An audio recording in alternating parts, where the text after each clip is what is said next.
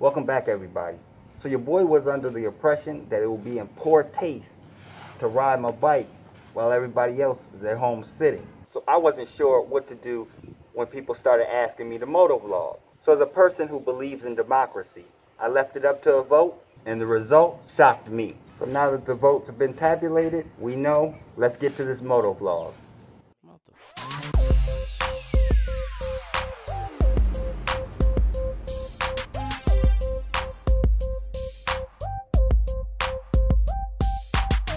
So before we start running down some desolate road and I'm just running my mouth about nothing, I thought we should have a subject matter. So today we're going to cover my new 30mm carb and really why I don't think you should upgrade to one. I have done nothing to it as far as the jetting or working with the needle. I haven't even really messed with the air mixture too much. So let's go and see what's what.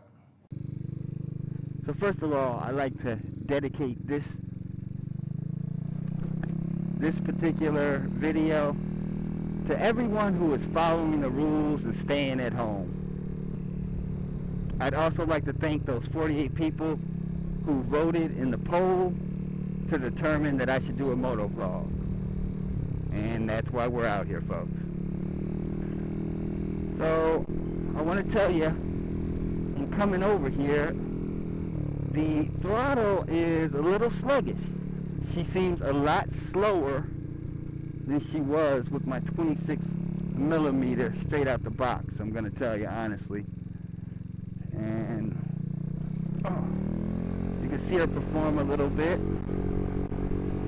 But it just, the response is decent, but I would compare it to when I had the 150cc engine in here.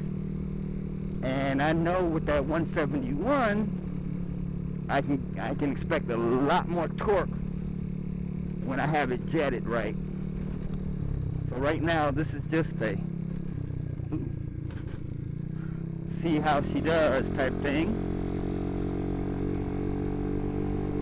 She's cruising, but not okay. That's full throttle, and she sounds decent. She's just not as quick, and I can tell, you know. You get to know your bike, and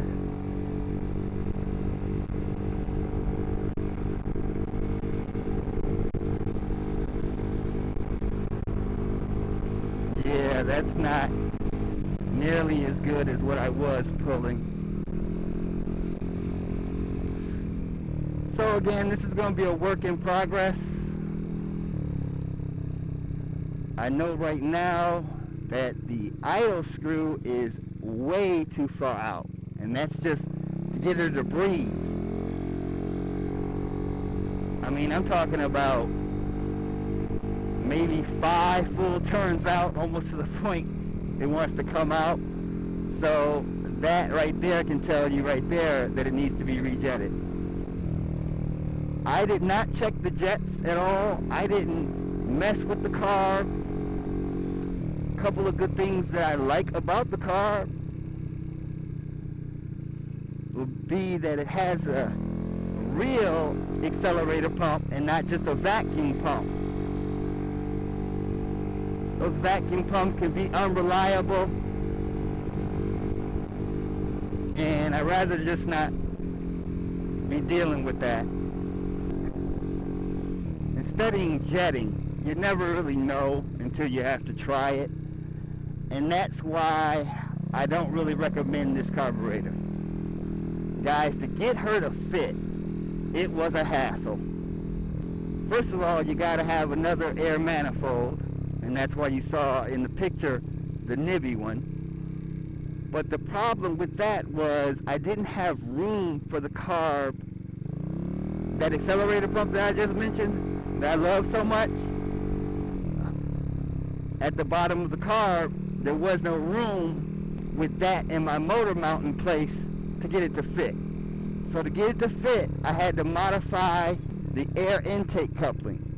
I couldn't use the nibby one because it wasn't giving enough where I could bend the carb and get her around the motor mount.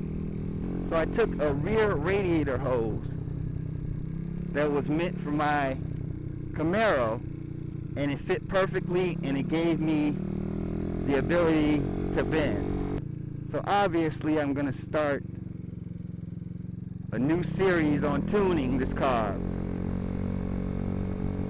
And let me answer a couple of questions right now. I know some people are going to have, why did I go with the CVK and not either PWK, round slide, flat slide? And the reason I did not was because I thought this would be a little bit easier to tune, seeing that I didn't even know what to expect with a 30 millimeter as she sits. So I'm assuming it's going to be a little bit easier to tune. We'll find out. But I think I'm going to start, don't even know what jets are in there, guys. But I think I'm going to start out with a 135 main and a 30 or a 32 pilot. I don't know as of yet. And then make sure just 2 full turns out. I want to be somewhere in that range. Because right now, you could turn the fuel screw pretty much all the way in and the bike doesn't cut off. So you know the jetting's wrong. I'm surprised she started and was able to allow me to ride. The other question I might come across is, why a 30 millimeter? I went from a 26, why not to a 28? A lot of people have success with the 28. But I figured it wasn't that much of a big difference between the 2 sizes. So why not go with the bigger one? You know, I knew I was going to be able to get it to start the bike. I just didn't know how much tuning it's going to take to get it to respond exactly like I wanted to respond. And right now we are a long way away from that, my friends. So everybody keep an eye out. I think I'm going to call this new carburetor tuning series. Let's see.